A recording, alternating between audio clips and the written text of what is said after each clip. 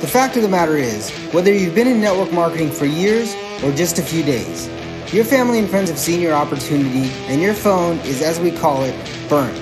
If you're anything like me, that's a scary thought. So the big question is, how do entrepreneurs like us, who love the network marketing profession, who no longer want to be that guy, and are tired of convincing people during uncomfortable let's get coffee meetings where they say, what's this all about?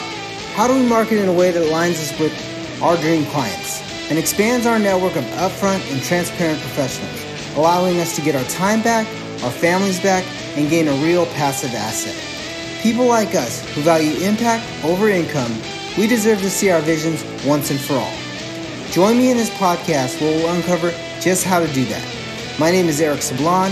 Welcome to Burnt Phone Marketing.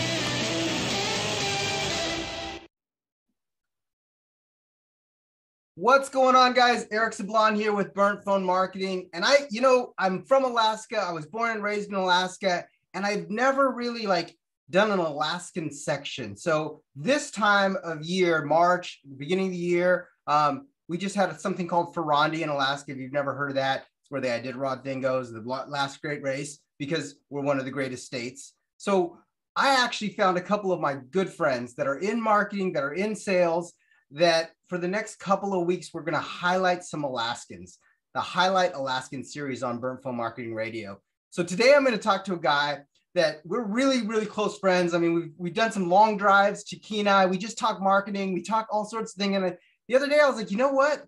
It would be awesome to have this guy on my podcast. He's a phenomenal marketer. He's an amazing communicator. He's a dad, a husband. He's owned multiple businesses. He's owned a couple of marketing plans. And one of the really cool things is just recently with the pandemic going on, he created another business and won something called the Gold Pan Award from the Chamber of Commerce in Anchorage, Alaska. So super big deal. You don't just get that being any business. And he literally was up against some really, really good businesses. And, he won it. So we're going to talk a little bit about that and what that's done and how that's changed his business. But, please welcome my good friend, we bounce ideas off each other. Honestly, guys, if you've seen a new idea, I probably reached out to this guy and been like, what do you think about this? And he's like, dude, don't do that. And I'm like, I'm going to try it. And he's like, no, don't do it. And I'm like, no, I'm going to try it. And he's like, don't do it. And I'm like, all right, fine, I won't do it. So please welcome my good friend, kind of my mentor, the guy that I bounced stuff off of marketing, and my good buddy, Jeff Galliher, to the show. Welcome, Jeff. Thanks a lot. Thanks, Eric. Excited to be here. Yeah. So real quick, just a little bit about your backstory. You're a lifelong Alaskan, but a little bit about your backstory and, what you've done in the past couple of years in the marketing and entrepreneur space. Sure. So I was born, really right out of high school, I just thought I wanted to work at a TV station, skip the college route and just started working right away. It took me a few years to work into sales, but eventually did that and immediately just really enjoyed the marketing sales side of it, talking with people, helping people's businesses. Sales always has the used car salesman connotation to it, but I never really found that. I always enjoyed working with my clients and helping their businesses succeed. And that was advertising at the TV station. Fast forward through that for a little over a decade and had an opportunity to start on an ad agency myself. And moved into the digital world as the whole world was moving that way. And same thing. I've had so many clients that I haven't really considered salespeople, but we're just working together, partnering to help their business succeed. So in the last number of years, I would say a lot of sweat equity has paid off into some opportunity and sweat equity with networking, with partnerships, with different people that whether it was friends or business associates started to see that sometimes I knew what I was talking about, not all the time, but sometimes I knew what I was talking about when it came to marketing and kind of some outside sales. And so that opened the door for, like you said, the disinfection company that we were able to start doing some high-level consulting right here at Body Renew and working with some other clients. So that so you started right out of high school. Like you didn't go to college, you didn't take the college route. Smart guy. But what was the transition like when you went from like, what was your transition from like when you were inside like the studio or inside the TV station? How did you get that break to go into sales? And then I have a follow-up question on that one after that. Yeah. So honestly, I thought I was going to be the next Sports Center anchor. So I was at, I did a King Career Center here locally in Anchorage, which is an awesome program. And thought I was definitely going to be the next news anchor. But I went and worked at a station that didn't have any news. And so it was only after a few years doing some admin there that I had a few really good sales mentors reach out and say, hey, you should try this path. And having no idea about anything and how to sell and how much a commercial costs and all that stuff, I just kind of got dropped in the deep end of the pool. And like I said, it wasn't, I just never had that experience where I was like, I don't like this. Like, oh, I'm cold calling or any of that stuff. I mean, those things come up from time to time, but for the most part, when I worked with clients, whether it be big ad agencies or direct clients, I always had a really good time. I mean, to this day, which is aging me, but 15 years later, I still am friends with a lot of the clients that I had, my first few people that I got on the air. So yeah, it was for a kind of crazy transition of not going to college and not doing all that. It was pretty smooth, actually. That's cool. That's cool. So like you literally were inside the trenches, you were seeing what was going on. You started off inside the box and then went into like that's impressive because you don't see that story a lot. And one of the really cool things is like, that's my story too, because I skipped the college thing. I was like, I always say I was a C student on a good day. Like I only showed up for school to play hockey and that was it. So that was the only reason why I actually showed up for school. So fast forward a little bit, like you opened up your marketing agency and you were doing that for a while. What was the transition like? What was the big, like, I have a question here. This is, what was the misconception when it came to digital marketing at the infancy? Because I know you were there at the very, very beginning. You were actually probably one of the ones that was telling me what was going on.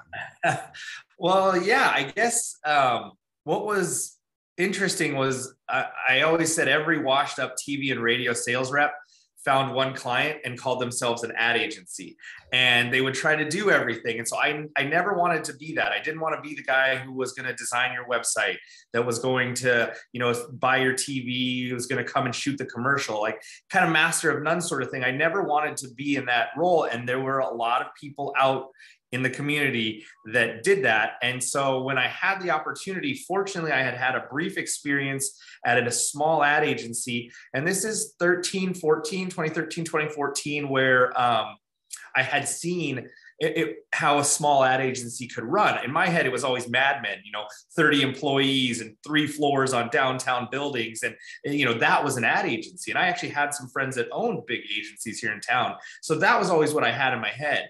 And then I went and worked at this small agency and I saw contract work. And this is, predating too much of like kind of Fiverr and stuff like that, where now contract work is commonplace, and not only commonplace, very easily accessible. There wasn't any of that stuff around.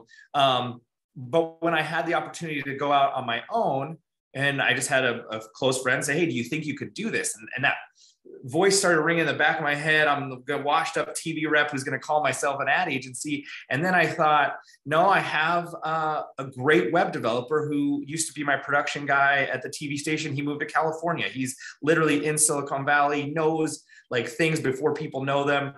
I had a great copywriter. And so I started to put things together where I was like, I'm not going to have to be the one that tries to log in and build your website or do all this stuff. My background was in TV. And so I knew the market, I thought, fairly well. And I was going to really help people navigate TV, only to walk into every single client and for them to go, can you run my social media campaign? and I didn't even have to sell it. No, not only can you run it, can we pay you? Okay, well, I was here to talk to you about TV advertising and how I'm the best media buyer in town. So I just dove head first, same sort of thing, concept, where I learned as much as I could, found some really good mentor people that I followed online to kind of navigate my way. Spent a lot of hours, reading stuff that was over my head, so that I made sure that I also could come from a place of authority and a little bit of expertise. And so yeah, kind of that was my path to the digital side of things. And that's now where we focus. That's now where my agency focuses. I don't do too much traditional advertising, but we focus specifically on digital advertising. And if you've ever been to one of Jeff's pitches, he is the man to repitch, to throw rocks against old paper, TV, like radio. He is the man when it comes. I'm just old enough.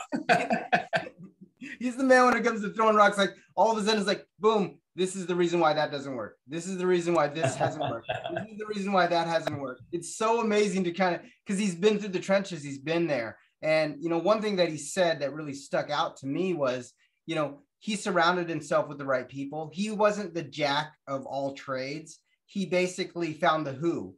Like Russell Brunson says, find your who. And then Pedro Adeo says, find a niche so small that you're the only one that fits in it. And that's what he did.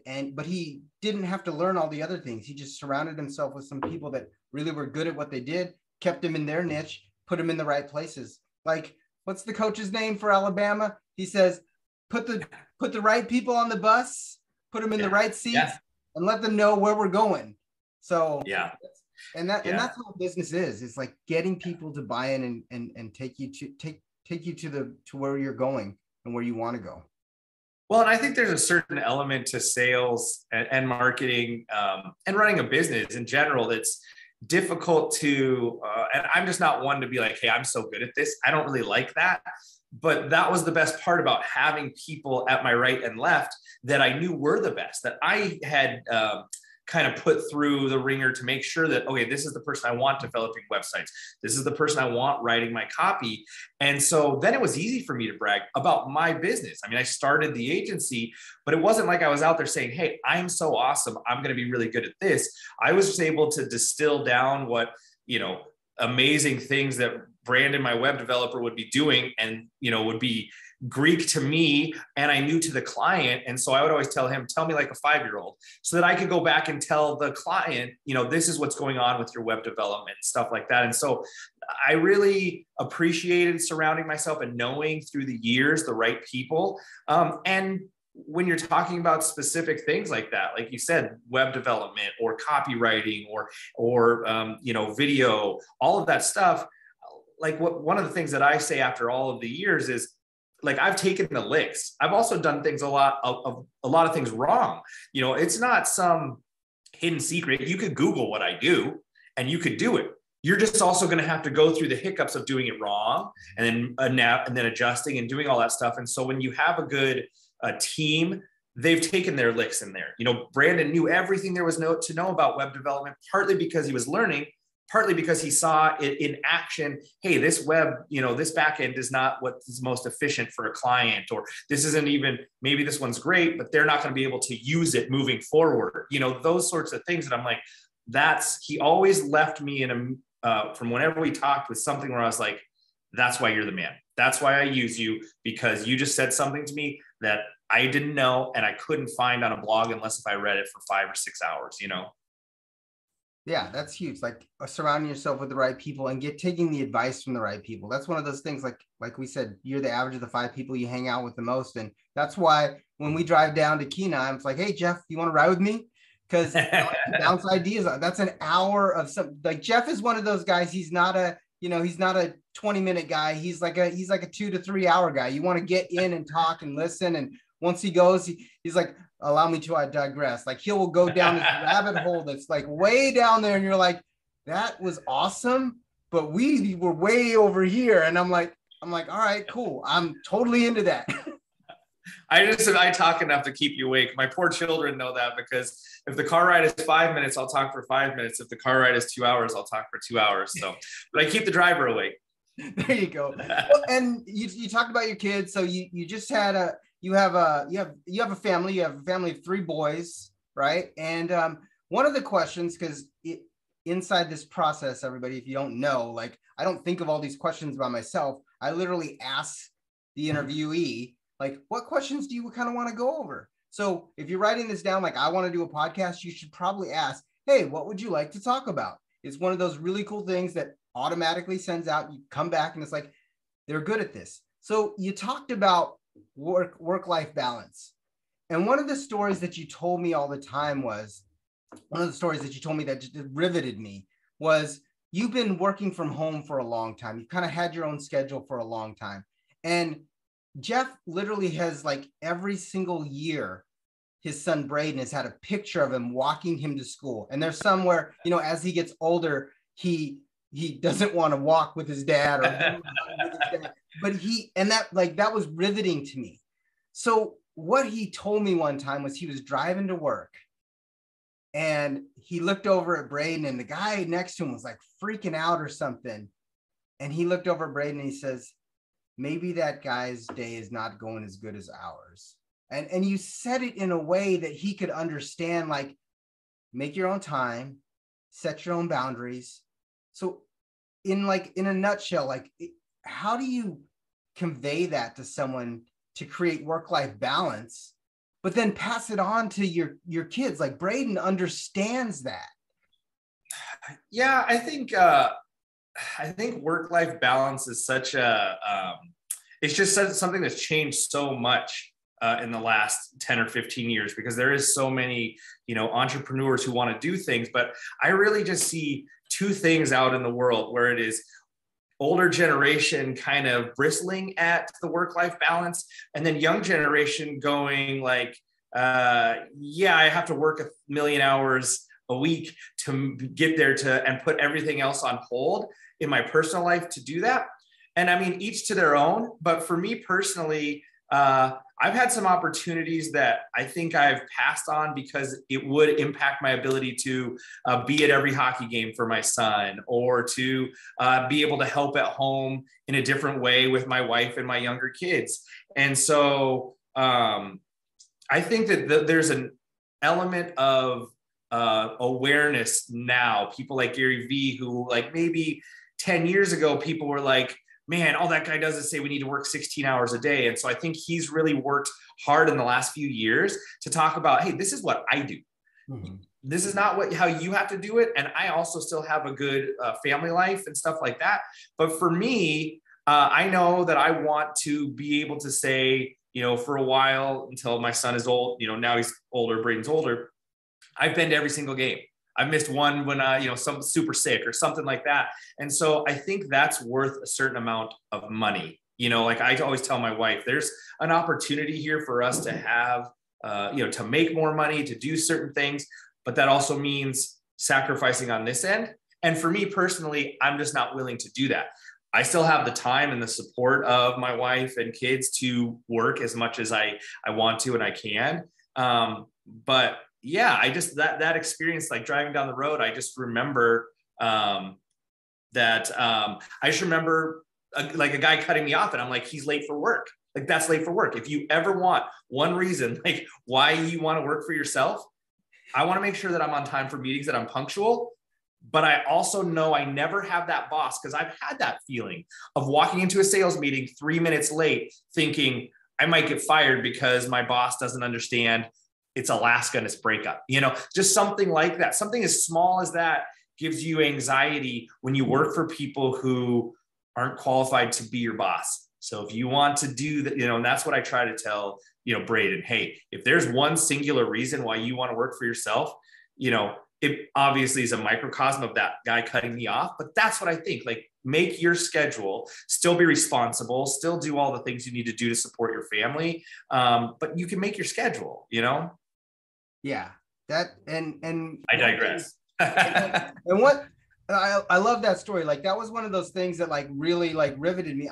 I'm the same way. My dad told me, my dad was at every single hockey game. Like, he was literally hockey practice, hockey game. I remember there's a story that he would pick me up. I made one of the premier all-star teams in the state. I don't know how I did it. I just did it. But 3 or 4 of those guys went on to play in the NHL. Like, that's the top tier of hockey. And he would pick me up. He actually bought a brand new car. a blazer. He would pick me up. He put the seat down, and guys, this is in the 80s. We were allowed to do this. He put the spare tire down, and I would literally get dressed on the way from Muldoon to Dempsey Anderson, which is a 15 to 20 minute drive. I literally would get dressed in my hockey gear all the way over. And it was like my dad would just give up so much things. And it's like, that was one of the things that I made a promise to all my boys. I was like, I won't miss a game. I mean, if I'm in town, I'll be there and I'll work my schedule around it. And I've been lucky enough to have an amazing boss that understands that and, you know, works around that. So that's huge. Yeah. You talked about family and saying no to things, no to projects. I mean, we just talked about that. How do you do you have like a filter? Because you have a disinfecting company, you have a marketing company, you work with a gym, you are at BNIs, you are at all these different things. You play softball, you show up all the time with us and you never miss. Do you have like a process that you go through? I mean, one of the questions is says, when to say yes, when to say no to projects or opportunities. Yeah, I think, I mean, I don't know if I can distill it down with a filter, but I think it's obviously my primary thing in any project is who I'm going to be working with. Mm-hmm. Like when I first started my agency, my very first client was somebody who I invited to my wedding that I'm still friends with to this day. I talked to yesterday, and it just fit. Like, as much as I was like, okay, I'm a brand new ad agency, I better get a client, I also was interviewing him to see if I'm going to want to work with him and vice versa. And we just clicked. And that sort of thing where now I was making decisions that financially were my own business, all those things that, I wasn't coming back making, 8% commission at the TV station. Now everything was my own. I wanted to make money, obviously, but I wanted to surround myself with people who were positive and who I thought, you know what, I can definitely learn something from them. And, kind of going back to who you surround yourself with, when it's come to business, I've been really fortunate to have people and opportunity around me who I'm like, you definitely know more than me. You know a lot more than me. And like I said, even sometimes you've taken some lumps that I don't want to take. And so tell me about that experience, and so I think that I've been fortunate. But things I say no to, if I don't see that, it's not even the financial aspect, because honestly, I like taking on projects.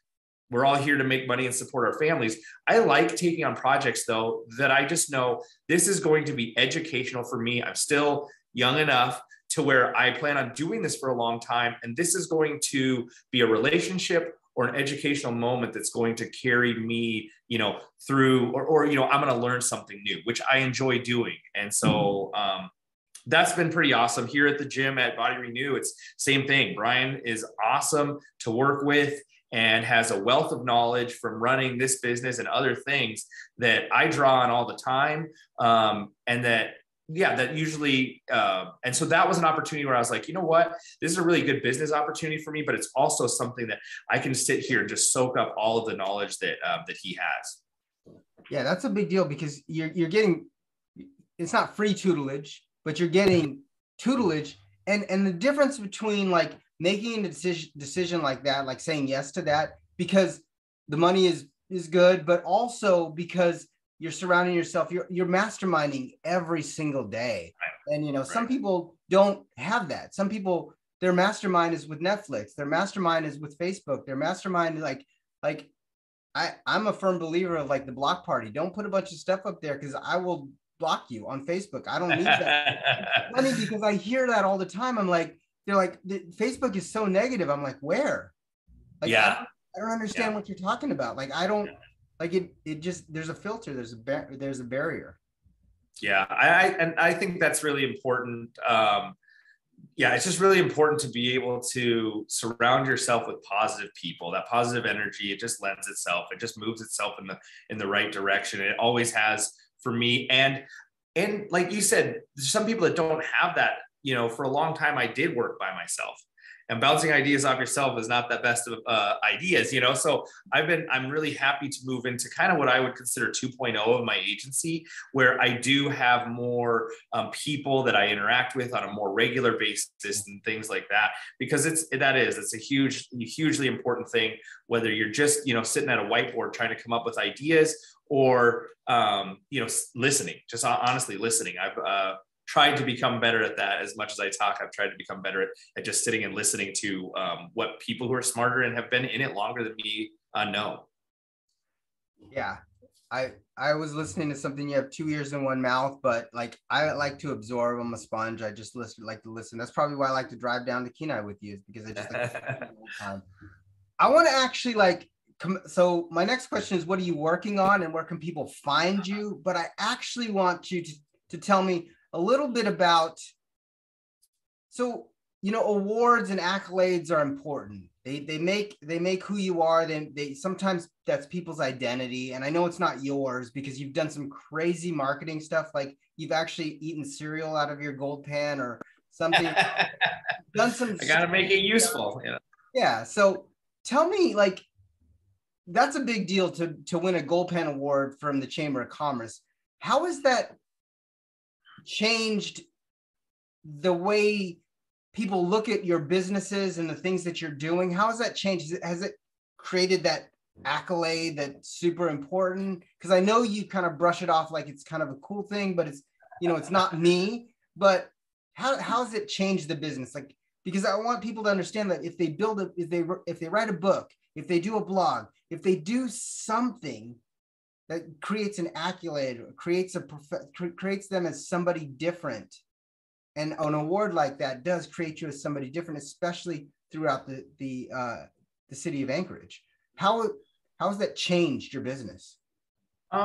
Sure. I think that I was actually thinking about that coming on, and I was like, you know, I listen to Gary Vee all the time, and another guy, Alex Ramosi, and they always just say, they talk a lot about enjoying the process. Like, I really like this story. I just listened to it the other day, and Gary Vaynerchuk, he always talks about Wine Library. When he started Wine Library, he did the, you know, everybody told me he's an idiot, YouTube is not a thing and all that stuff. And he's like, and I told my son this story. I said, he did his first episode.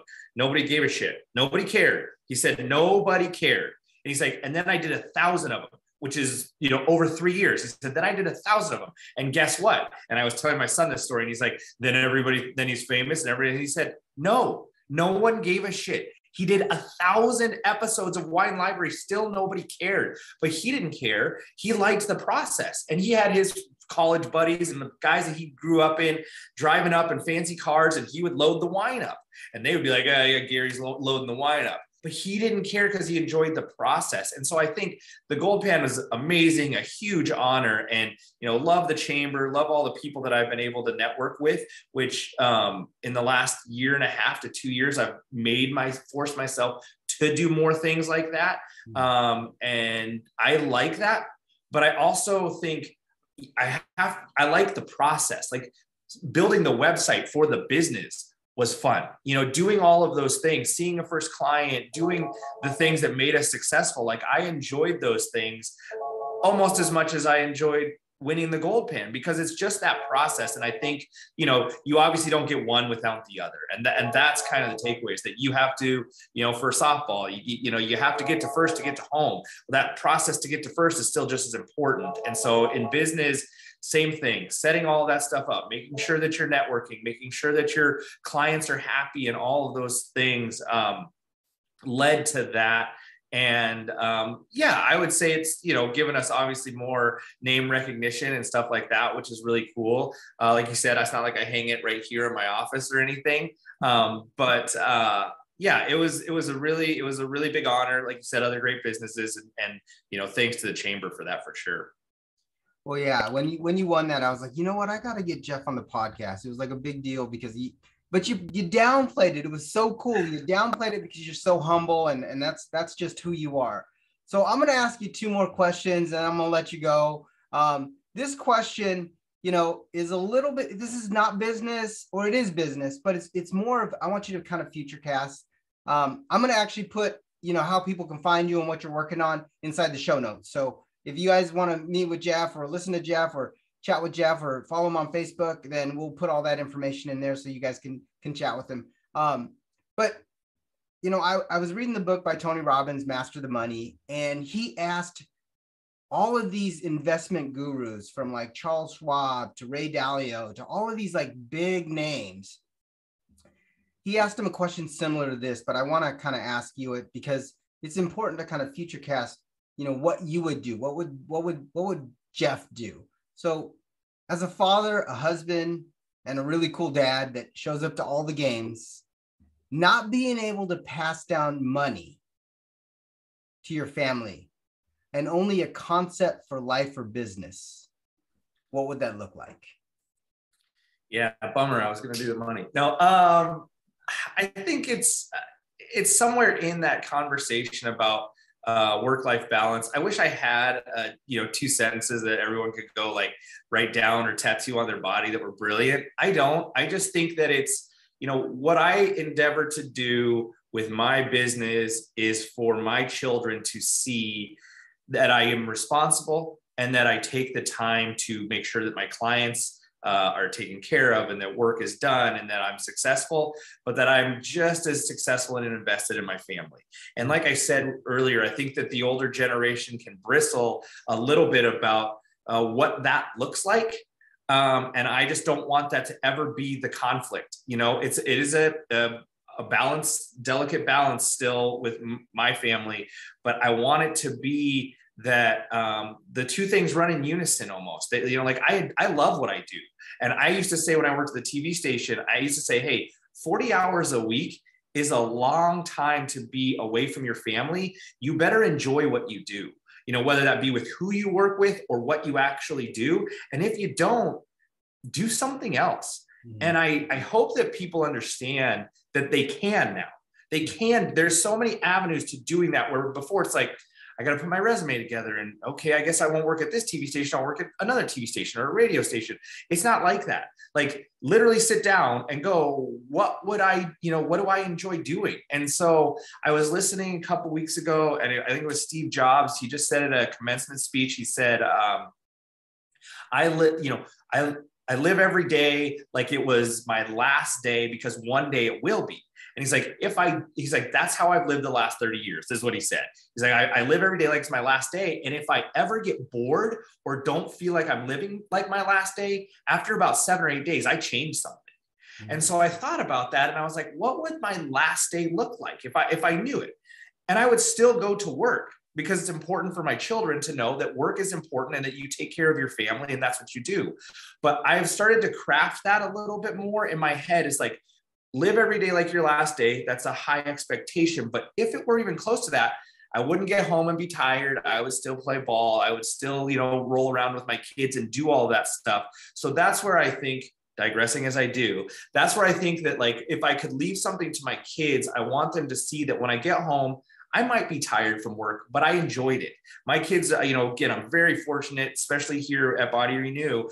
My kids come into the office. They play with Brian. They know the people that work here. Like I'm able to do that, where before I would bring my kids to the TV station, but I would make sure that they were quiet and that they sat in the corner and that the boss didn't see them and all of those things. Now they have a different view of life that I didn't have growing up, where I'm like, I'm not going to work with my dad. And I don't even know my dad's boss. And maybe he likes his job. He doesn't really talk about it a lot. I, to my wife's chagrin, sometimes talk about my job a lot. I talk about marketing a lot. And so I just hope that they see that you can enjoy what you do. I mean, that would be it distilled down. You can enjoy what you do, and it doesn't have to be getting home and being like, man, my boss is such a jerk, or man, and everything's not roses and sunshine for me every day. I'm just saying that's what I would hope that they can. I know people in our peer group, UMI, and in our own peer group that are paralyzed by the idea of changing or doing anything that's not in the 8 to 5. I have a boss, I get a paycheck, that sort of thing. And I just don't, that box is just so narrow to me that I would be, unless if my kids really love that, I'd be really disappointed if all my kids go and punch a time clock for work, because I think that there's just so much that you can do. And I mean, I do digital marketing, you know, I do a few other things, sales and marketing. So it's not like, it's not some soapbox to save the world, but I also say my very first client was like the premier cancer detection center in Alaska. And so when my son asks me what I do for work, I said, I save lives. And he's like, what? You do social media? And I said, no, I make sure that people can see early awareness in cancer detection. It gives me goosebumps when I say it. I mean, still, because I'm like, I know I do social media. I know I do advertising. I help people get to this point and I save lives. And that's pretty cool. And so I think that that's where, when you can understand it, whether you're the receptionist at a job or whatever your job is, that you actually have that impact on people, and you stop going like, I'm just a receptionist here. I'm just like, that's really cool. And so I hope that my kids can see just some dumb entrepreneur sales guy. I can actually say that they can have the ability to impact the world, because that's really what you can do. Dude. That was the mic drop. Can you see why when we go on these? So every 4th of July, we actually go down for a tournament. And I'm always like, Jeff, you want to ride with me? He's always like, I'm looking forward to the next one. We'll go and we'll do another one of these. But I could spend hours with you and just kind of chat marketing and kind of do all this stuff. But man, that was an amazing interview. And one thing that you pulled, the nugget, is like, it's not just enjoy what you do, but it's actually embody what you do. Like when you said that you help, like you're a part of that in their marketing. So for all the entrepreneurs out there, everyone that you're helping, you're a part of moving them to the next thing. You're a part of saving lives. You're a part of helping them find a, VBRO. You're credit repair, whatever you're helping people with. Like embody that. Yeah. Because once you start to embody that, you start to share it. Once you start to share that, you start to own it. Once you start to own it, then it's yours. Yeah. And what happens is sales become easy. Marketing becomes easy, just like it has with Jeff. So Jeff, thank you. I appreciate your time. Thank you again. Like we'll chat for sure later, guys. And remember to listen to the full outro. We'll put links to Jeff's information in the show notes so you can connect with Jeff, because like I said, one of the most amazing marketing minds that I get to like chat with face to face is sitting in that chair across from you guys. I appreciate your time. I appreciate you doing this, and be sure to listen to the show note. Be sure to listen to the outro, and we will catch you on the next episode of Burnt Phone Marketing Radio. Thanks a lot.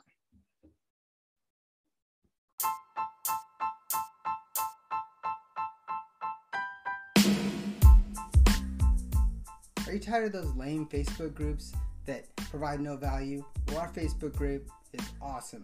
Go to unlockthefbgroup.com and get access to our Facebook group, where you will be able to find interviews of top network marketers and Q&As where you can jump in and talk to them live. We also have massive training. We provide a bunch of free tools. So jump into that group. Again, that's unlockthefbgroup.com. We'll ask you a few questions in mini chat, because that's what we do, and make sure that you're not a spammer and get you into the group right away. So again, go to unlockthefbgroup.com and don't be a spammer.